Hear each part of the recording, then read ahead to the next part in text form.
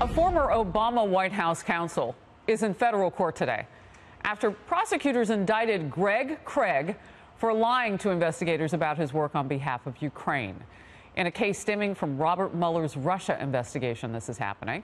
Chief congressional correspondent Mike Emanuel is live for us in Washington with more. The first Democrat to come out of that probe. Mike?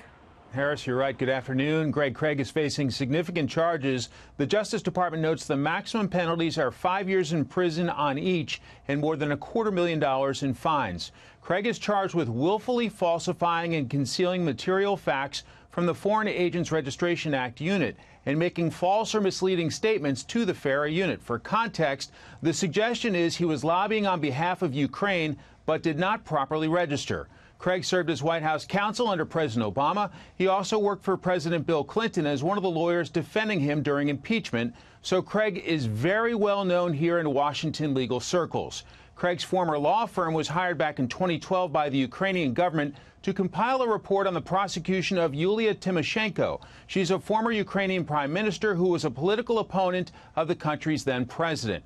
Craig has come out swinging, including going on camera to defend himself. I did not participate in a scheme to mislead the government or conceal material facts. I was always honest about the reasons for my contacts with the media.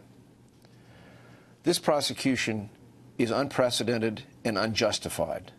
I am confident that both the judge and the jury will agree with me. After news of the indictment broke, I asked the top Democrat on Senate intelligence for his reaction. What we continue to see is that this effort and involvement with whether it's Russians or Ukrainians and a host of shadowy figures, the 100 contacts between Russians and folks affiliated with the Trump campaign or the Trump organization, I'm not sure where it finally all leads.